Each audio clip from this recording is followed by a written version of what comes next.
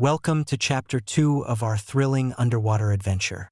In this chapter, we dive deeper into the mysterious underwater maze where Maya Thompson and her friends find themselves surrounded by bioluminescent paths that twist and turn like the very thoughts swirling in Maya's mind. The soft glow of the creatures illuminates the water around them, casting eerie shadows along the coral walls. Each flicker of light pulses with the heartbeat of the maze, a living entity that holds secrets and sorrows. Join us as we explore the depths of this captivating story. As Maya Thompson swims deeper into the underwater maze, the weight of her guilt presses down on her chest.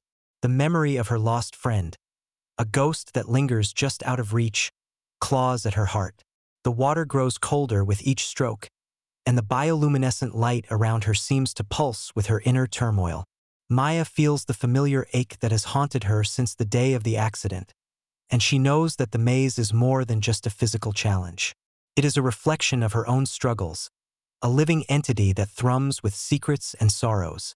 As she swims forward, she is determined to confront the shadows of her past. Beside Maya, Ethan Reyes swims with a picture of tension etched on his face. His strong jaw is set, and his eyes dart nervously as he tries to shake off the childhood fears that the maze has begun to unearth. The whispers of the spirits echo in his mind, taunting him with memories of dark corners and shadows that once terrified him. Ethan has always been the skeptic, the one to dismiss the supernatural.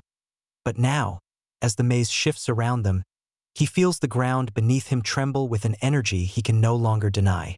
The maze is alive, and it responds to their fears, twisting the paths into a chaotic labyrinth that seems to mock their every attempt to navigate it.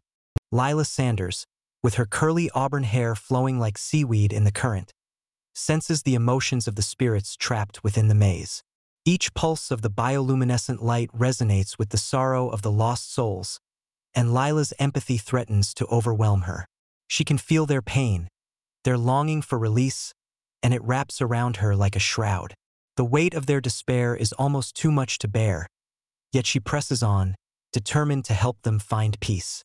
Lila knows that the maze is not just a labyrinth of coral and kelp, but a living entity that thrives on their fears, and she is resolved to confront the shadows of their pasts.